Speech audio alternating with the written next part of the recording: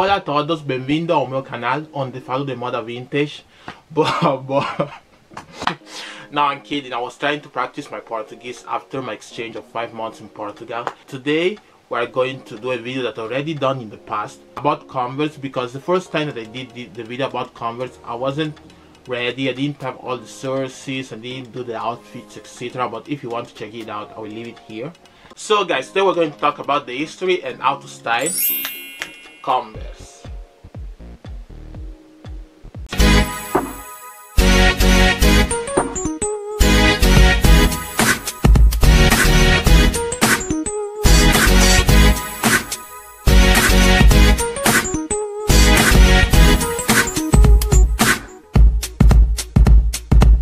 The journey of Converse began in 1908 when Marquis Mills produced shoes where rubber was involved in their process. So the Converse Rubber Shoe Company was formed. By 1910, Converse started producing shoes daily and then get focused on sports shoes. In 1917, Converse created a shoe for basketball that was made with canvas and rubber. Were made especially for basketball because the sport saw a rise in popularity during this period. In 1921, Charles Chuck Taylor, an American semi-professional basketball player, will enter Converse as a salesman. Thanks to his help, the Converse Chuck Taylor All-Star gained popularity during the 1930s. Converse All-Star were the official Olympic shoe from 1936 to 1968. In 1932, they added the name Chuck Taylor to the Converse shoe. During the 50s, Converse were worn among basketball players, high school and college students, and teenagers. In 1957, Converse decided to introduce the low-profile version of the All-Stars, called the Oxford. During the 60s, Converse dominated the sneaker industry, was rewarded the ambassador of basketball, but then Chuck Taylor passed away on the June 23rd of 1969, and during the 70s there was a lot of competition in the basketball shoe world, with companies like Nike that used new technologies. So Converse became more fashionable, so they added new colors, patterns and styles to their shoes. They became the main shoe of many subcultures during the 1980s and the 1990s. So now we'll show you my only pair of Converse, my neon yellow pair of Converse. I had them for 3 years.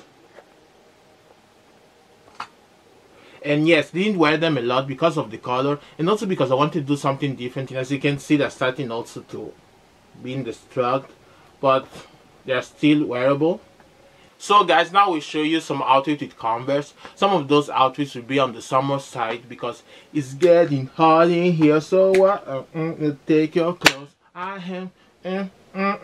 can tell my clothes. I don't know even the lyrics. What am I?